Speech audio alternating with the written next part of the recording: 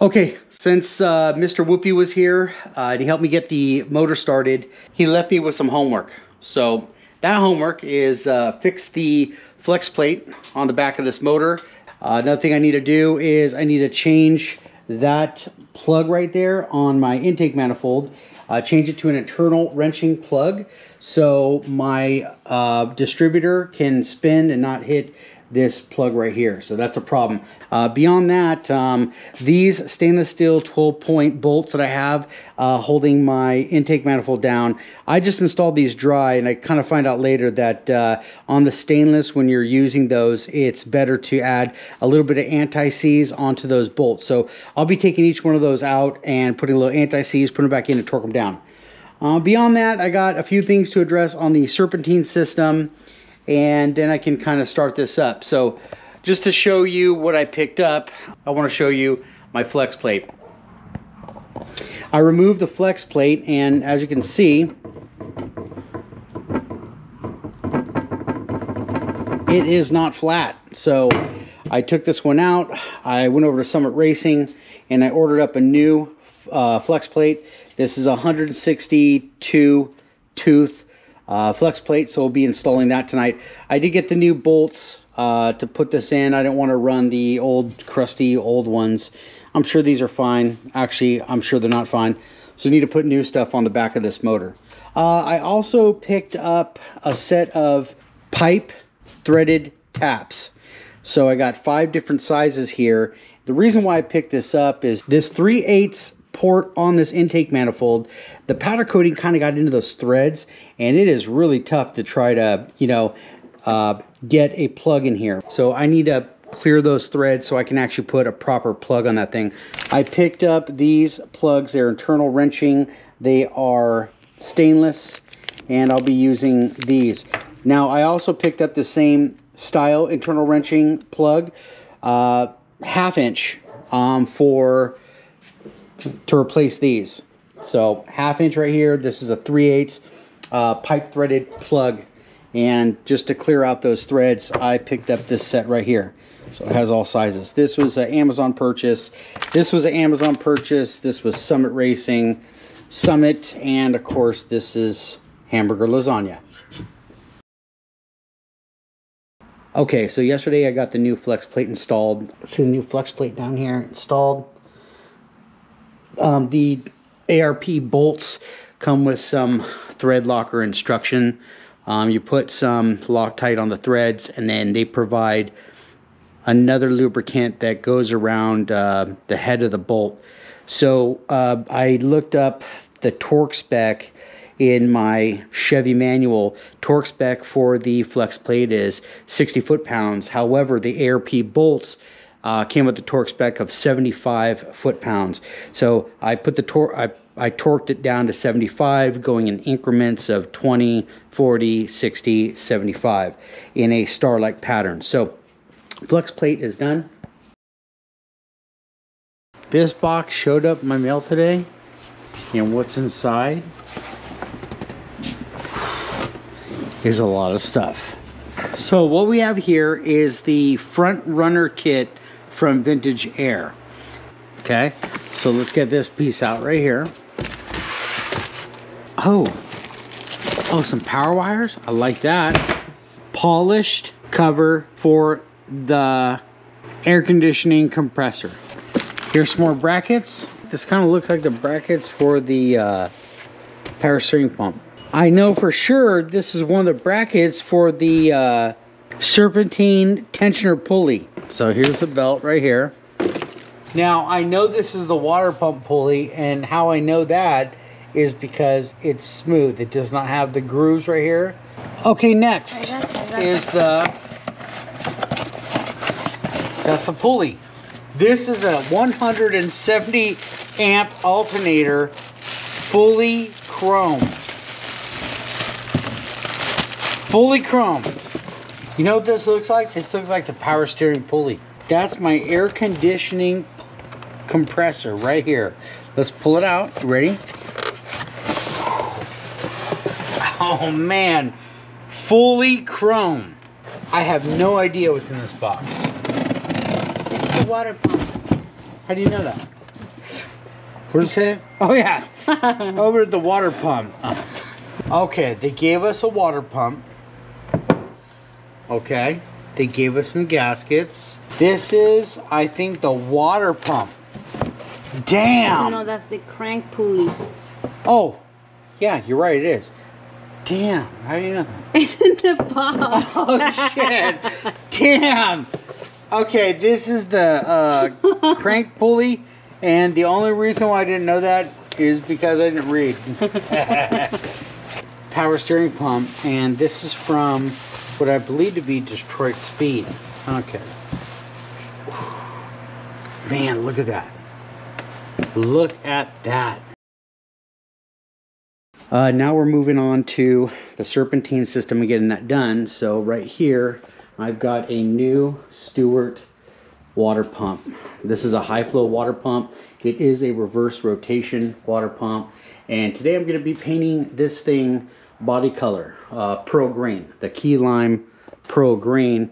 It's already masked off. You can see I took a lot of time masking off all the threads, holes, this back plate, and we're gonna just go ahead and paint this up.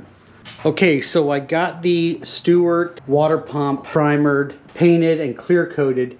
It's looking pretty good. You can see where I masked off certain areas where I really can't fill in with paint because of the spacer that goes in there.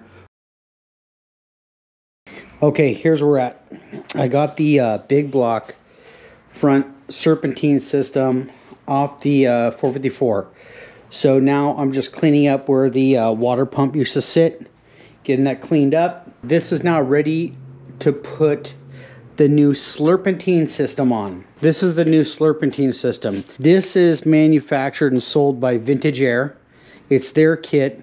They call it a front runner kit.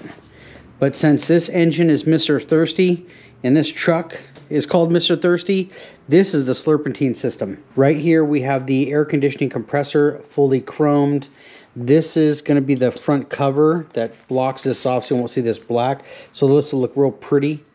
This right here is the 170 amp chrome alternator, and man, I got to tell you, this thing is looking sharp. Right here we have the crank pulley. This is like show chrome. This is just beautiful. Right here we have the Detroit Speed power steering pump. It comes with this pulley right here. I need to press this on with the tool, but we'll be looking something like this when we're done with that. I also picked up this added piece right here. Okay, so right here, this kit also came with a Stewart water pump, which obviously I painted green. I couldn't help myself. It comes with this beautiful chrome pulley, which very impressive. I bought this guy right here. This is going to be for my firewall, so I can route all my lines in the engine bay and route all my lines inside my cab. And then right here, these are all the brackets and the serpentine belt that came with this kit. So this is what they call the main truss system. This is going to sit like above the water pump right here, and it's got spacers. This is the bracket. You have some of these water line fittings for the water pump. This right here is for the tensioner pulley. This right here is for my power steering pump. And then here's all the bolts and hardware to put this all together. I'm going to start installing all these pieces and get the front Slurpentine system installed for Mr. Thirsty. I've installed the Stewart water pump. I've installed the hose fittings and also this hose fitting as well. Before this Stewart water pump goes on, there's these studs that go into the block. These studs are a little bit longer than this side, so just read the instructions. That goes on. Once the studs are in and the water pump is slid on, there's two gaskets that the kit comes with. I used a little bit of RTV silicone, like a gasket maker, and I put a very thin layer of RTV on both sides of that gasket. Then I installed the front runner, just snugged up these bolts just to keep some pressure on this while the RTV dried. I need to install this hose right here, and as you can see, man, that's a tight fit. Easiest way to get it on is just use a little bit of soapy water, spray it inside. That way it'll be a little slick and it'll slide on a little bit easier. So I got the top on, I got the bottom on, right there. Now I had to pre-fit this hose onto here so I can get it cut just right to fit on here. So it was just the right length. Next step, we are gonna put on the main truss bracket. I've already bolted on the chrome air conditioning compressor and the chrome 170 amp alternator. No spacers used here. There's a small spacer down here, and there's two longer spacers up here. This needs to go on next. This bracket right here is for the power steering pump, and it's this corner bolt right here that's gonna go on. Later I gotta put some spacers and bolts here, but for right now, we're just gonna set that on. This truss is gonna slide over the 4 studs.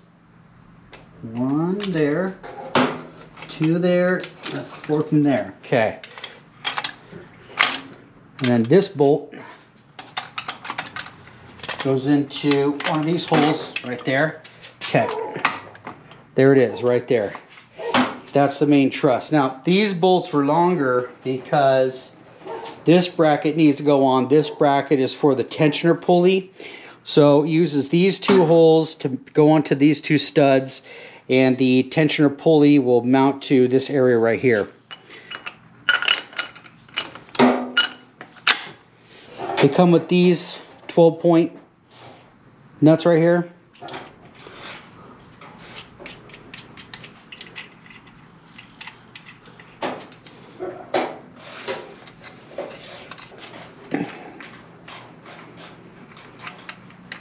The next step, the next thing that I'm going to do is put on the crankshaft pulley.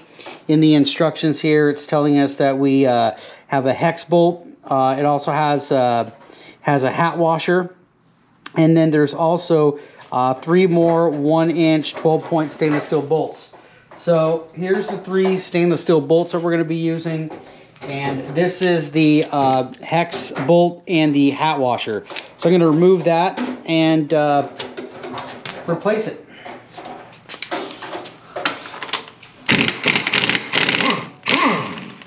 Here's the crankshaft pulley, looking good. There's this hat washer, kind of fits down into that groove right here. Just kind of run this down. Okay.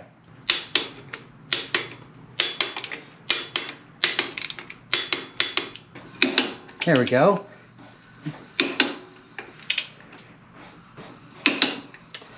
Okay. Good thing we had a little bit of back pressure in each one of the cylinders. I've got all the spark plugs in. So now the lower crankshaft pulley is fully installed. The next thing I want to install is the water pump pulley right here. 4 3/4-inch 12-point bolts, torque to 22 foot-pounds. All right, so let's do that. There's a stamp part number right here. There's no stamp on this side, and that stamp is supposed to go towards the water pump. And as I'm looking down at it, that's lining up real nice.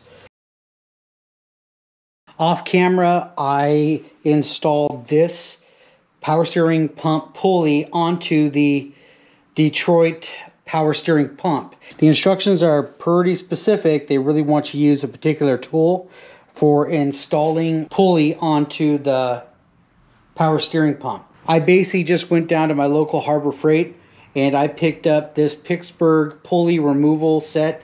This thing cost me $19 plus tax. It's this kit right here. I just use a combination of this piece, this one right here, these bearings, this washer, this part, and that was it. And I was able to press on this pulley. The next thing I need to do is I bought this part right here. This is an accessory. It does not come with the kit. What this does is it routes, I believe this is a high pressure side. It routes this line from this port right here around the back. And it gives you, instead of trying to put something in here, so what we're gonna do is we're gonna take this out, we're gonna open this up, and this line, it just routes the line back here and around, so it makes it for an easier connection when this motor goes in the engine and you need to connect up your lines to either your steering box. In my case, it will be a rack and pinion. This makes it just tight, real clean, and it just routes this line behind the power steering pump. here's the piece right here. I just pulled it out of the packaging. It looks like we've got 2 of these copper crush washers. So I'm going to say one of them is going to be in the top and one of them be in the bottom, right? This piece is supposed to, we're going to do it with this just on loosely. Bam, bam, bam. Okay, I'm just going to just start this right quick. Okay, so we have here is we have this line right here. It just routes this line behind the power steering pump and it just points it right down, right? So right here, you got your high pressure line that'll end up being right here. And you have your low pressure line that's right here. Okay, the next thing I need to do is I need to torque down both of the power steering bolts to 28 foot-pounds. So we're gonna do that right now. Beautiful. Okay, so we're back on Mr. Thirsty here. I was able to get everything bolted down and torqued up. This pulley was torqued down, I think 23 foot-pounds. After that was done, I put the serpentine belt on. This is a 6-rib serpentine belt, and let me tell you, it was pretty difficult getting it on. I actually put the belt on, moved the tensioner pulley, and had to slip it underneath the water pump pulley. And how I was able to get it on, this is a brand new belt, so it's tight. I know it's going to relax a little bit. So what I had to do is actually spin the motor with the bolt that goes into the crank. I spun that.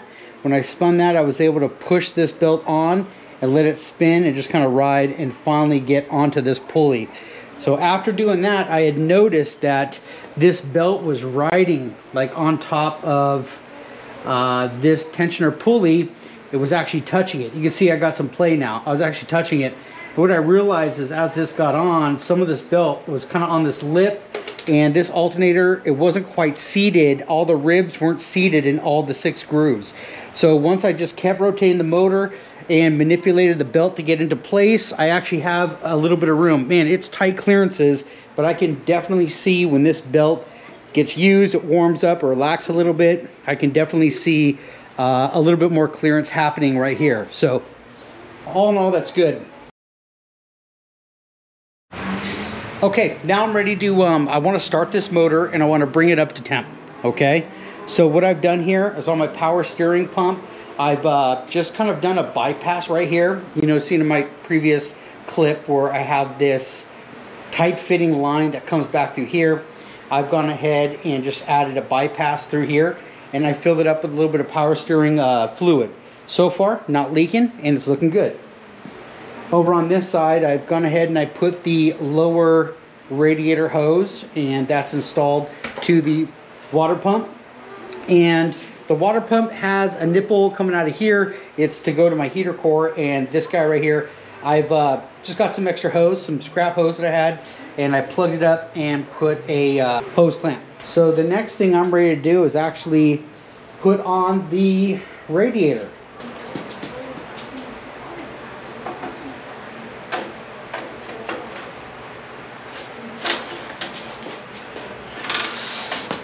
Nice. Nice. So look, I'm gonna shut the camera off. I'm gonna go ahead and get this all wired up, get the battery in it, get the hoses, get this thing filled up with water, get some fuel in my tank, put the hose in my fuel tank, and get it all wired up, and I'll cut you back in as soon as that's done. Okay, so I got everything plumbed up. I got my water, I got my fuel, I got my accessories, my battery. Let's see, so everything's good to go. So we're gonna give this another start. Now remember, I did change out the flex plate. The last time this started, the flex plate was warped, so I got a new one, put that on. And now we're just gonna start this motor with the new front runner kit, which I'm calling the Slurpentine system. So we're gonna start this thing up and see if this works. Okay, ignition, coil, gauges, fuel. Start this thing up.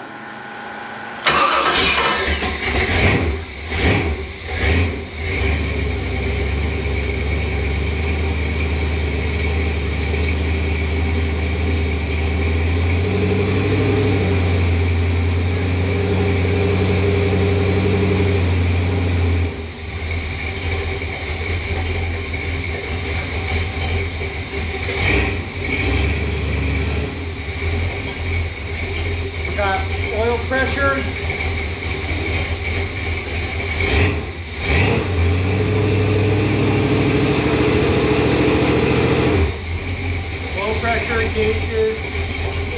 Get back, get back, get back in the way.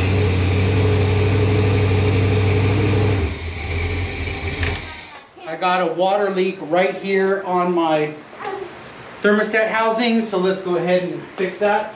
All right, I want to get this up to temperature. I just got a small leak right here. Just gonna wrap this up to catch the fluid a little bit. It's a tiny leak, but I'm trying to get this up to temperature, and I really want to check for leaks. So let's go ahead and start again. Let it burn, let it burn.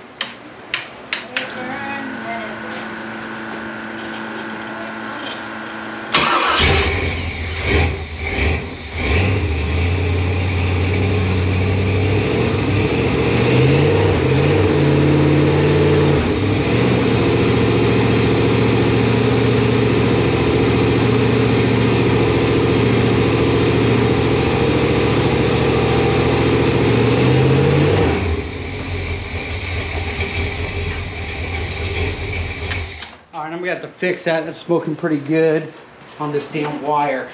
Kind of seems like I'm just burning off whatever's on these headers. That's what it kind of seems like. Let's try this again.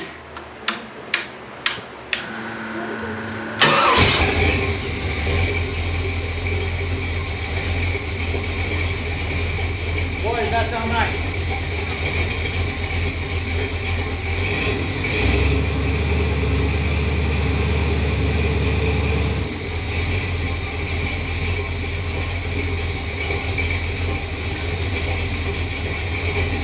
Oil pressure.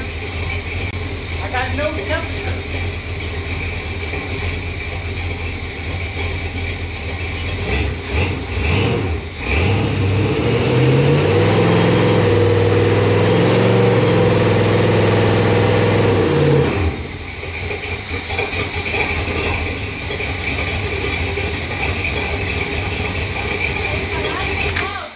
Got the engine, clearly headers are breaking in.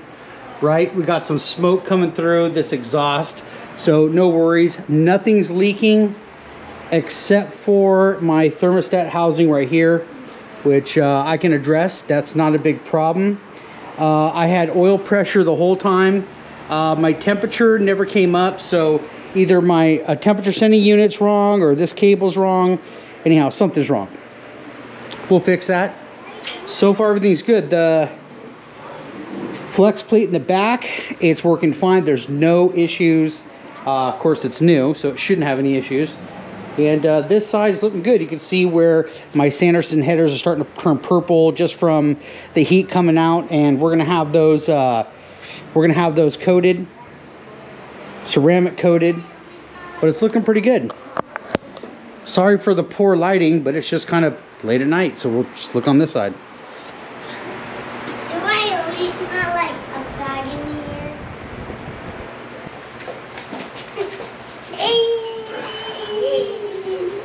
Stop, you guys.